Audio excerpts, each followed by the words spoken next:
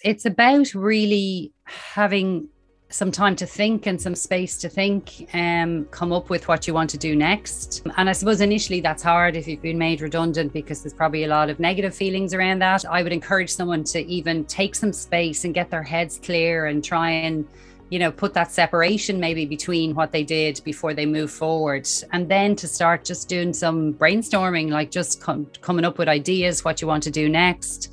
And then once you get those ideas, to start to make a plan as to how you can put that in place, and even just setting out some short-term priorities, some short-term goals, and saying, okay, maybe if I look at the next 3 months, this is what I want to have achieved by the end of that period. And then, the next 6 months, the next year. So to take it bit by bit, rather than thinking of this huge, big idea if you're setting up a business, to just break it down and give yourself a step-by-step approach to it. Hello and welcome to the GYFT Show. My guest today is Moira Dunne, founder of BeProductive.ie. My career started as a scientist with a degree from Trinity in the mid-80s. And along with many of the people who graduated with me, I emigrated to England to work in the pharmaceutical industry there. And worked in the UK, in the US, and came back to Ireland in the mid-90s, and had moved into the training area and realized I really love training and helping other people and enabling them to do their jobs better. So since then, I've been working within the training environment, starting out with technical training, but then broadened out into soft skills training. But my focus has always been around, I suppose, giving people skills to help them get more from their time and to do their work in the most efficient and productive way possible. So then, as I say, 4 years ago, I actually set up the brand BeProductive.ie, because I was kind of saying, well, what does the market need? What can I help people with right now? And it was just becoming increasingly obvious that people were becoming more and more busy, and with it, more and more stressed, despite all the great tools and technology that we have to make us productive. Our work environments have just gotten busier and busier. So I stopped and said, okay, I'm going to try and research what's going on and how I can help people. And I was very much focused on creating a set of skills and tips and some training modules to help people in the Irish workplace as well, that kind of fit our cultures and our environments. So that's what I've been doing for the last few years. Of course, since the advent of everything moving online with the pandemic, it's actually, my business has a global reach now. So I am training people, doing online courses and webinars and coaching sessions for people across the board. And what motivated you to go to Trinity College to study science? Well, I loved the science subjects when I was doing my Leaving Cert. So there were the subjects that I leaned more towards. I did biology and chemistry, and loved them more than languages or anything like that. So yeah, I chose science in Trinity. It was a general degree for the first 2 years, and then I focused on biochemistry for the last 2 years. And did you engage fully in the student activities within Trinity College during your time there? I did, but it's interesting because when you do a science degree, certainly back then, it was pretty much 9 to 5. Your schedule was chock-a-block. You had labs all day and you'd lectures, and, so there wasn't too much sitting around the arts block thinking about life. We were kind of worked hard. So of course we made up for it after hours, but it was pretty full on. There was a kind of a separation between the back of Trinity, where all the science buildings are, and then the front of Trinity, which was, I suppose, the more arty courses. But yes, we got involved. We went to Trinity balls. We did all the various activities, and they were just fantastic years. And also, it allowed me to travel every summer. We used to go abroad and work as waitresses and chambermaids in various different countries, so we just had fantastic experience. So you made full use of the USIT travel visas as a Absolutely. Student. Good. Fair play to you. Yeah. And what did you learn about life during your time in Trinity College? Oh, that is a big question. I suppose when I look back on it, I think what I learned was to have fun and have a laugh and, and enjoy the time. And And then, as I say, those summers really stand out for me because they gave us the opportunity to go away and sample life in another country, working in a job, but then knowing that we weren't going to do that forever. So, you know, we knew we were going to come back and finish our degree, but it was a fabulous experience. Like I spent 2 summers working as a waitress in New York, which was just amazing, you know, and I probably would never get an experience like that again. So I really valued that. And then within the science degree itself, I suppose it was just a great bunch of people. I've always found people in the science space, very genuine, authentic people, and made some great friends. We had some great fun, and I'd still be in touch with a lot of them today. Tell me about your experience of emigrating from Ireland to the UK. John, I actually found it really, really hard. You know, we kind of left because we needed to rather than wanted to. There really wasn't any jobs in the science sector here at the time. So I went over, actually did a master's in King's College in London for a year, and then moved into the pharmaceutical industry. Now, looking back, of course, it was all great experience, you know, but at the time I do remember it being quite hard, and you just missed home a lot and you were quite lonely. When I moved into the pharmaceutical company, I made lots of friends, and Glaxo at the time was expanding. So they took on about 200 graduates the year I joined. So it actually became almost like a college, you know, in work. So there was lots of people my age. We had great fun. We had money for the first time. So lots of experience there as well. But I always look back at my time in Glaxo as being the most fantastic way to start your career, because we were trained the best of everything, the best of equipment, the best caliber people. It was a very professional environment. And we really learned how to go about work in the right way, and learned the right way to manage and organize. And it was really a great baseline for a future career. And I so often reference things that I did and learned during those 8 years. They still stand to me. Whereabouts in the UK were you living and working with your time in Glaxo? So Glaxo was based in Hertfordshire. So we're about an hour north of London on the train. So kind of midway between London and Cambridge, that sort of direction. It was a very quiet, sleepy town called Ware, W-A-R-E. And really the biggest thing in the town was Glaxo and all of us mad people who had influxed, you know. So we did have great fun. There was a fantastic sports and social club there. We joined all the different activities, etc. And kind of worked hard and played hard as well. And tell me, from a professional perspective, what did you learn about yourself during your time with Glaxo UK? Yeah, as I mentioned already, just, you know, fantastic training, learned a lot about the different roles in an organization. It kind of helped you figure out which area you like the most, because there was loads of opportunities to move around within the organization. I was very lucky. I got an opportunity to go on a 1-year secondment to Glaxo in the US. So I went over there for a year, and that was kind of a cultural exchange as well, and was trying to build the connections between the two sites. So that was a fantastic experience. And while I was there, I learned robotics technology, which was used for the laboratory analysis. We used to do the analysis of samples that were collected during clinical trials at the time. So obviously you would have thousands of samples. So automation was key to that. So there were robotics that were used in the US, and I was sent over to learn that technology and bring it back, which I did. And that was great. But then a few years later, I was leaving to move back to Ireland, and I had to train people how to use the robotics. And I really enjoyed that training and transfer of skills. And it actually set me up then to make a career change, because I had one of those light bulb moments when I was training people and thinking, I really love this, being able to impart skills and give people some knowledge that they're excited about, and that they're, you know, saying, that's great, now I'm able to do this, you know. So when I came back to Ireland, I then made a change into the training area. And tell me, did you find a difference between the work culture in the UK and the US? Oh, the UK and the US. I thought you were going to say the UK and Ireland. The UK and the US, do you know, it's interesting looking back. That was the early 90s. And the difference I saw then was the US culture was then probably similar to what our culture is like now, where it was people were under more pressure. There was this time thing. People worked long hours trying to deliver. There was lots of hard deadlines. And at the time, I found that very different, because the culture in Glaxo was very much about planning ahead, being proactive, kind of getting organized, looking at what's coming down the track, starting things in time. So there was never really a panic or a rush at the last minute. Planning was key. So that was the difference in the culture. But actually, if I think about it now, it's very similar to the way things have become across the board right now.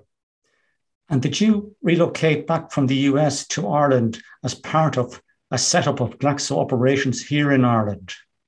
No, actually, it was by then I had met my husband, Paul, who worked in Glaxo as well. And we both decided to come back to Ireland. So at the time, Glaxo was merging with Welcome.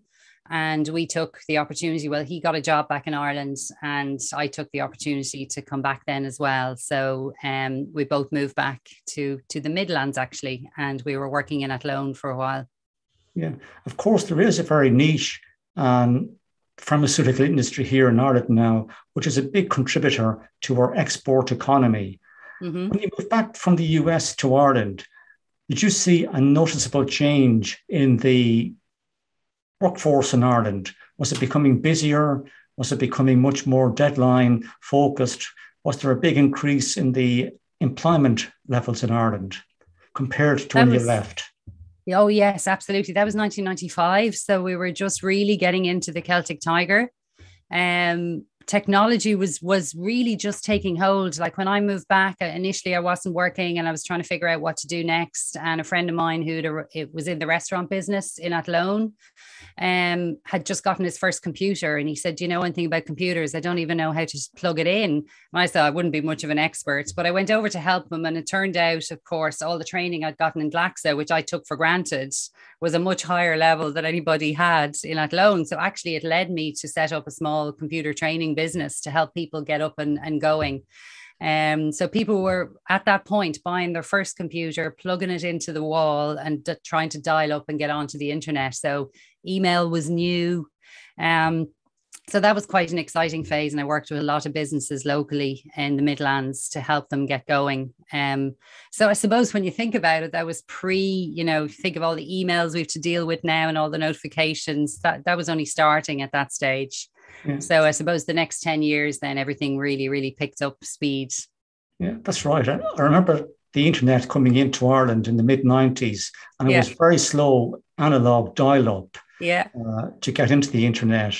Of course, it wasn't half as user-friendly as it is today. No. And you didn't have half the applications you have today by any means. Not at all. You kind of dialed in and went and made a cup of tea. And, when the kettle was boiled, you were into your email, Yeah, indeed. Tell me, how did you feel when you had that light bulb moment to say, the training environment is for me, and I'm going to divest from technical training into soft skills training? Yeah, it was really exciting. And it was so different to the scientific world that I'd been in. I'd done well in it. I'd done project management and studies and all the automation and everything, but it never felt 100% me. Whereas when I started training, I just felt so comfortable and really, really got that kind of sense of achievement. I was really getting something back from it. And I felt like I was contributing something that people were really valuing, which is a wonderful way to feel about what you do. And that's only grown and grown over the years. And now, particularly with what I'm doing, because people, are struggling with their time, they're getting stressed, they're getting overwhelmed. So if you can help someone and you can just see them, getting more on top of their time and taking control of their day and their life and just seeing their stress levels drop, it's just really, really rewarding. Yeah. Can you explain for the audience how a person who's been made redundant can develop a productive mindset to return to full-time employment or start a business of their dreams? Yes, I suppose it's about really having some time to think and some space to think and come up with what you want to do next. And I suppose initially that's hard if you've been made redundant, because there's probably a lot of negative feelings around that, although some people choose to take a package, and that's great as well. But initially, I suppose I would encourage someone to even take some space and get their heads clear and try and, put that separation maybe between what they did before they move forward. And then to start just doing some brainstorming, like just coming up with ideas, what you want to do next. And then once you get those ideas, to start, I suppose, to make a plan as to how you can put that in place, and even just setting out some short-term priorities, some short-term goals, and saying, okay, maybe if I look at the next 3 months, this is what I want to have achieved by the end of that period. And then, the next 6 months, the next year. So to take it bit by bit, rather than thinking of this huge, big idea, if you're setting up a business, to just break it down and give yourself a step-by-step approach to it. Obviously, moving back into new roles, I suppose it can help just to try and talk to people in the industry that you're looking to get into, talk to colleagues, maybe your friends' network as well. And I think it's important to stay communicating with people, because if we get too isolated, we kind of lose the ability to network and to interact. And then it can be hard to put yourself out there then, because I think your confidence drops to a certain extent if you spend too much time on your own. So anytime I was making a change, I tried to link in, say, with the local enterprise boards and go to some events, and even go and get some training, upskill yourself on social media or whatever you need to have to move into your next phase. So I suppose it's trying to keep yourself occupied, but to do it maybe in a structured way, set out a plan, give yourself some goals and targets. And then that gives you more of a motivation to get up in the morning and get something done. That's fantastic advice. And to share part of my own story there, Moira, I was made redundant from my job. And for 2 years, I was in a very low space. I wish I had developed a productive mindset during those 2 years. I'd be a lot further down the road with my current business than I currently am, to be honest, if I had done that. In terms of the busy executive who has to work 50, 60, 70 hours a week, how can they develop a productive mindset? And I like the way you use that phrase, a productive mindset, because it's something I really talk to people about. Being more productive is initially a mindset shift is required. So it's not about downloading an app or getting a good planner or, there are tools there, but you need to make a shift in your head first and develop that mindset. And to me, it's all about the premium we put on our time. So time is our most valuable commodity. When you think about it, it's the one thing we can't order more of on Amazon or whatever. We have a limited time every day, every week. And it's about making the right decisions about what we use that time on, and trying to have really clear priorities, and then try and minimize that where our time gets wasted and the time we spend distracted, or where those low value moments are. So for a busy executive, I would be working with them saying you shouldn't be working those long hours, and that really being productive is about getting done the most important things you need to do in the time you have available. And that time is the time you want to commit to your role. But it's really important to step away from it as well at the end of the day, because you have to refresh, you have to recharge. And if you work long hours one day, it can kind of steal your productivity from the next day, because, you're not going to be fresh, you're going to be tired. So it really is about getting a balance, and, everything is connected. So what you eat, what you drink, the breaks you take, the sleep you get, that all impacts your ability to focus the next day. What did you learn about yourself as an entrepreneur and professional person when you set up beproductive.ie? Oh, what did I learn?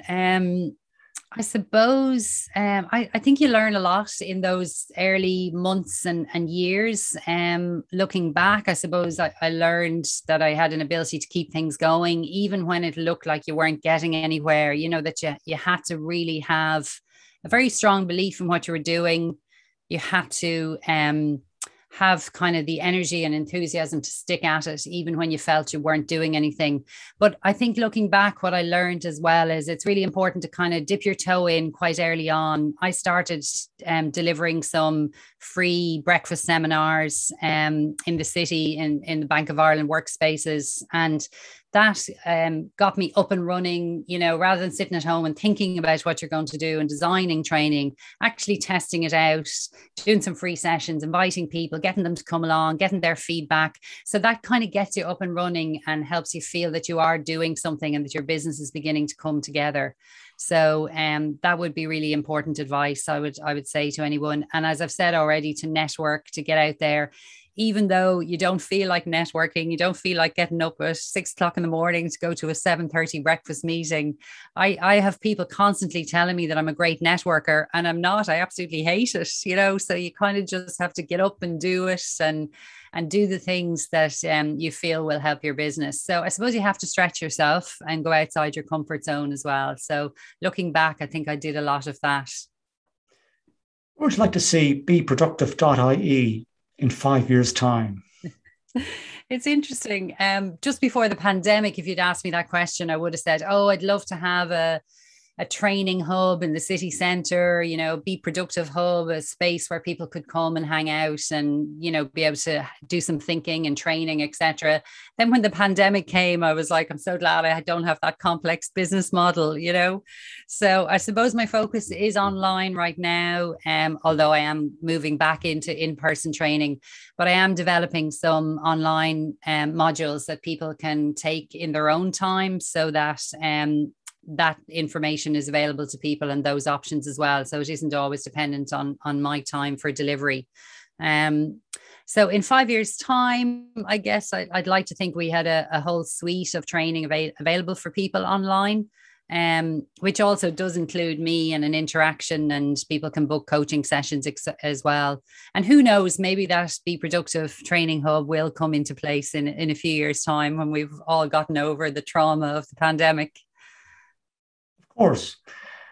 Looking back at your life as a person and as a professional person, what's your greatest achievement? Oh, that is a big question as well. On a personal level, probably my daughter, who's 19 years old now, and she's an inspiration to me. And I love her confidence and energy.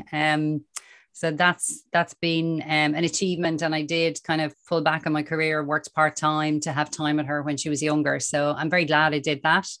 I think kind of setting up on your own and working as a self-employed person is it's a huge challenge, and I'm delighted I did it, because obviously it now affords me lots of flexibility and great motivation as well. So when every week comes around, I can't wait to get started into my working week, which is a lovely way to feel. So I suppose they're my two greatest achievements.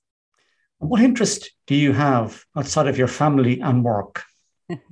My biggest interest, anybody who knows me would know, it's the GAA. So I'm a huge fan. My father was a GA commentator for RTE many years ago. So we grew up in a house that was just steeped in football and hurling, and we spent a lot of our time going to matches with him. So we all grew up with a great love of it. I was born in Dublin, so of course I followed the boys in blue, and yes, very passionate about all of that. Great stuff.